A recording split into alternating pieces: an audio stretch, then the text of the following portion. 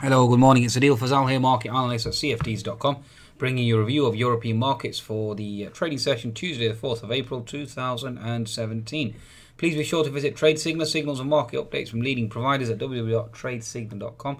You can download the app at the Google Play and the Apple App Store. Okay, now let's see how markets are faring. You have the Asian markets mixed overnight. You have the Nikkei certainly coming under pressure, severe pressure, down 0.9%, certainly wiping out the gains for the year.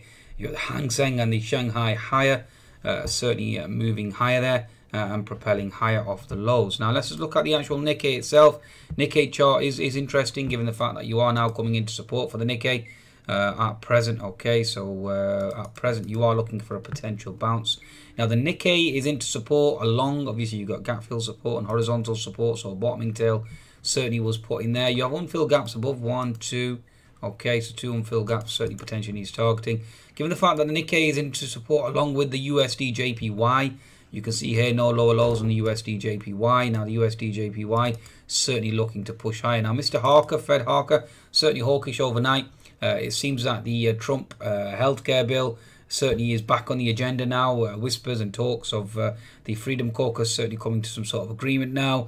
And therefore you are looking for a rally in the dollar and the reflation trade certainly kicking back in. So USD JPY is into support. Nikkei is into support. You are looking for a rally in US equities. Okay. So beware, okay? You are looking for a potentially powerful short squeeze on US equities. So my understanding and my interpretation is, and I've actually closed my shorts since morning.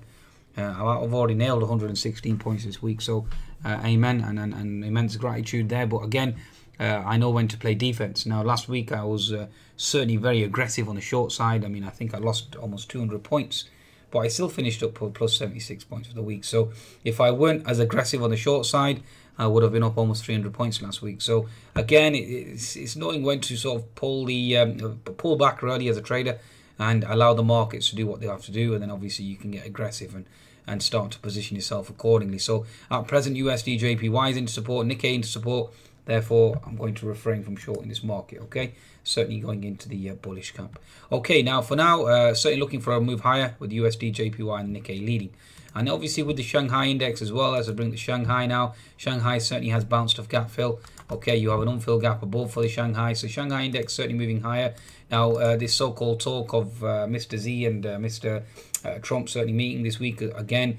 Maybe markets have certainly talked the markets down. Certainly more bearish than they should be. And don't be surprised if you see a potential short squeeze in the Shanghai and a potential thrust higher back up to 4440, 4444.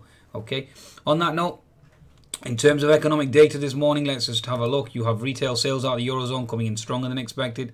So bear that in mind. PMI data out of the UK again on a weaker side.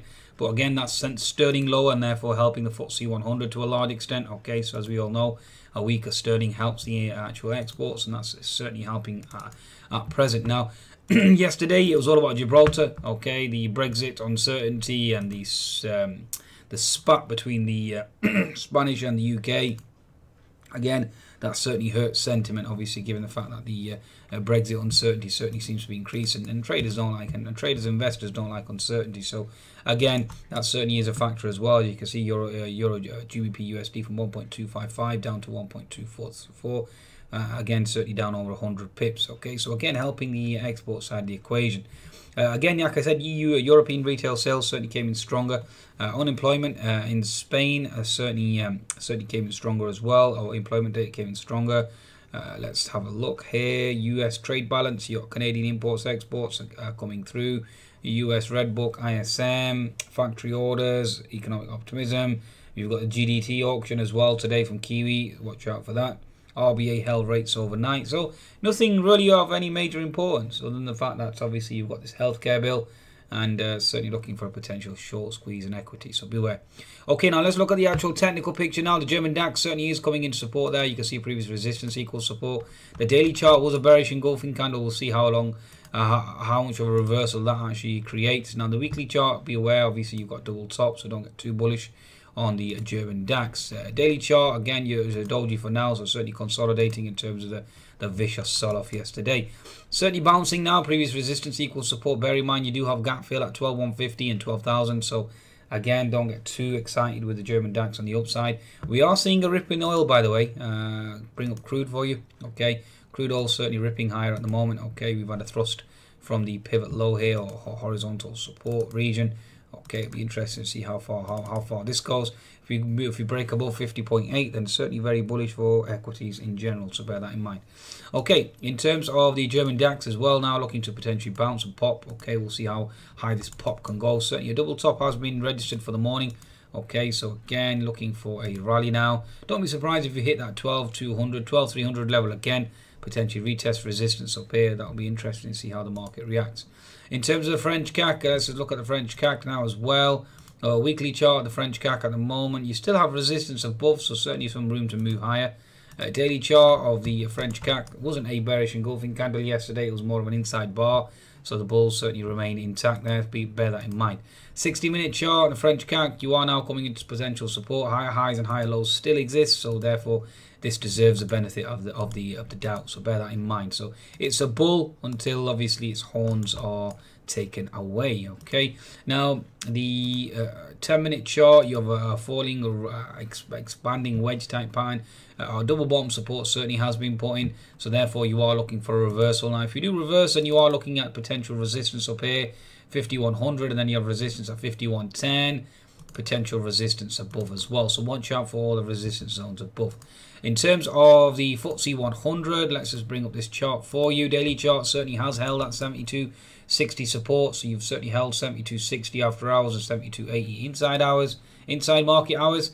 Bear in mind you do have the H&S formation though. 60-minute chart is a bull flag, so again I'll certainly be in the bullish camp here, looking to buy and retrace, especially with the thrust higher in oil, so watch out there as well.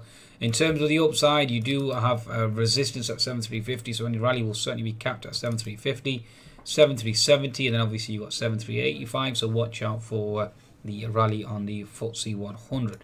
Okay, in terms of the Euro stocks now, last but not least, 10-minute chart certainly building a base. Okay, so looking to potentially thrust higher from here.